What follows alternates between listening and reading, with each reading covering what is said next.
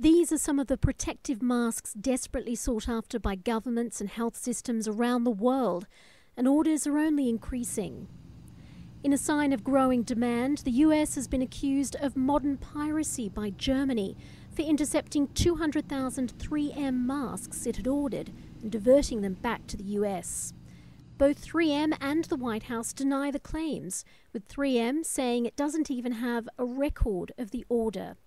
But the German government website statement alludes to a new US policy it's blaming for the issue.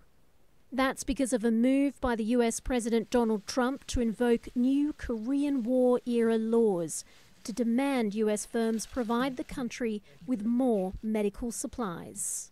We need the masks. We don't want other people getting it. That's why we're instituting a lot of Defense Production Act. You could call it retaliations, because that's what it is. It's a retaliation. The US president said earlier he's using the emergency laws to take aim at 3M, a key supplier of masks in the US. There's been no act of piracy. It's the opposite. 3M has not treated our country well, and if they do, great, and if they don't, they're going to have a hell of a price to pay. The company on Saturday pushed back against the new policy, saying in a statement it had already gone above and beyond to manufacture as many masks as possible for the US. It went on to address heavy criticism over profiteering, saying we continue to act on reports of price gouging and unauthorized reselling.